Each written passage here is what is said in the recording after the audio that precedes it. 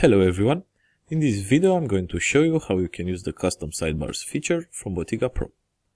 I have this sidebar on all of my single posts, and let's say that for this post I want to display a different sidebar. First of all, I have to activate the custom sidebars module. I'm going to go to the backend,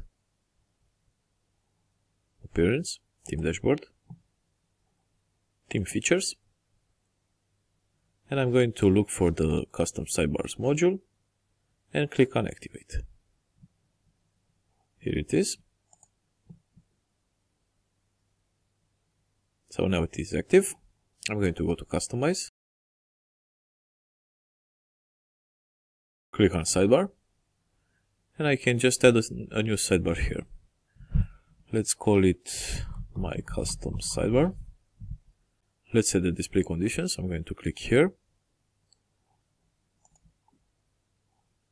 and go here to specific post name.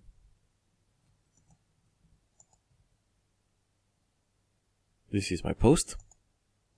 I'm going to save the conditions.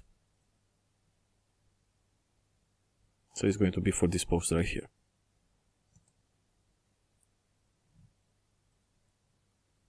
You can see there's no sidebar here because I haven't yet created it.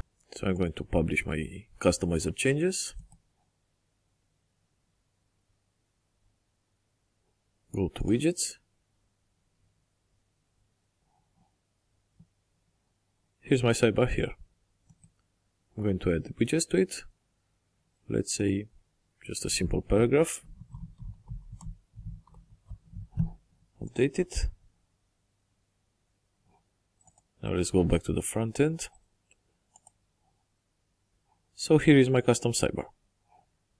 If I go back to a different post, I'm going to see the default sidebar. But in my post, I have the custom one. Let's go back to the customizer. Go back to sidebar. So you can add as many custom sidebars as you want and set specific display conditions for each of them. So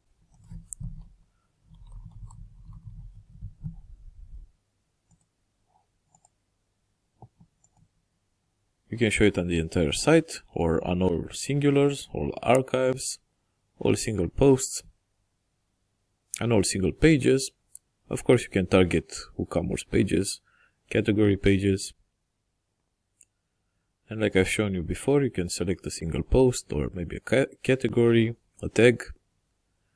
You can target custom post types if you have any on your website,